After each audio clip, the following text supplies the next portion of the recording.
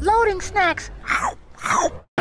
What's going on, everybody? Your boy Sid here at Baltimore Comic Con 2021. BCC! Yes, and if you've seen our interview with AfterShock, this is the part 2 actually.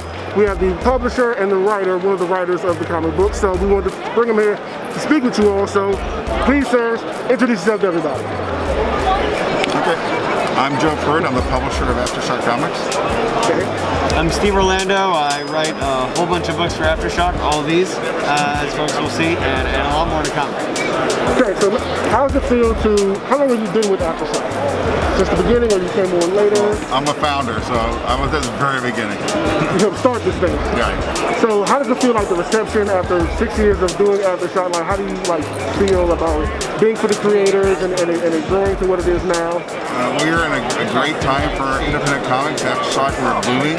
We're doing better than ever before. It's the best year ever by far, and we're just getting bigger every month. So it's an exciting time for us. Right. So with you being a writer, does that mean like taking these stories, putting your own twist on them, and taking them in a direction that isn't like a Marvel or a DC type of thing? Like, how's been the reception to some of the stories that you've created?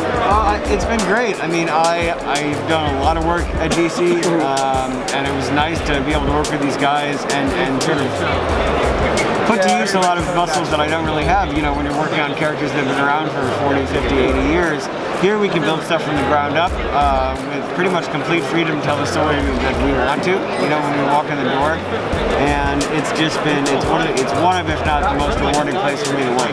So I think you prefer to do this rather than the real kid and cow and stuff, like you said, people that's been around for all these years. Prefer is, it's not prefer, but you have to sort of do both, you know, because they're both interesting in their own way, but but it keeps it fresh when you can bounce between different types of work.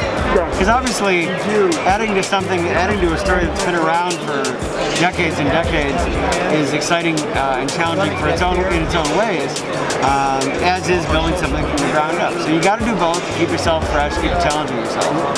So do either of you have like a favorite story or a book that you have probably written or put out over the past few years? My favorite AfterShock book that I've done is probably Kill a Man, which is sort of like an LGBTQ plus Rocky or Creed type story. And you know, I couldn't have made it without these guys. I brought them a story that a lot of other people wouldn't publish. They supported us. It's one of my favorite things, not just that I did here, but one of my favorite things I've ever done. What about you? Well, for me, I'm also a writer. So Black Eyed Kids is a series I did AfterShock as well. So it's probably my favorite thing I've ever done in my career. Really? I've been in the business for almost 30 years now. This is probably the favorite thing I've done. Three trades of that now. And I'm doing like the little horror anthologies and stuff, stories in here that I've wrote as well. So I like to have both hats on. I do the business side, but I'm also the creative side as well. So for the creative side, what's up next for AfterShock and what you all might have coming down the pipeline, something that people might be looking forward to? We have a lot of stuff that's coming through the pipeline.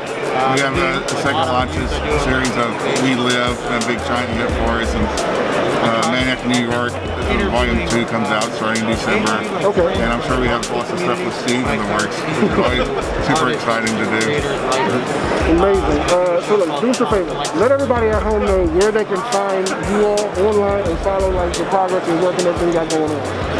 It's real easy for me. I'm at the Steve Orlando on Twitter, and I'm at the Steve Orlando on Instagram. So nice and easy. Yes, it's nice and clean there. Smart way to do it. Yeah, well, personally, I'm on Twitter. I just don't remember my handle, and I'm on Facebook as well. But it's AfterShockComics.com.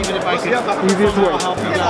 Look, AfterShockComics.com. Y'all know to go to find them and everybody else on the team and all the books they got coming out down the pipeline. And go pick up something for yourself. So we got more to do. Day 2. We're out. What's going on, everybody? Did you enjoy what you saw? Of course you did. So if you want to help us out and support us, here's what you can do. On whatever platform you're currently streaming us on, just like, share, and subscribe. Then head over to patreon.com/loading snacks and become one of our patrons there.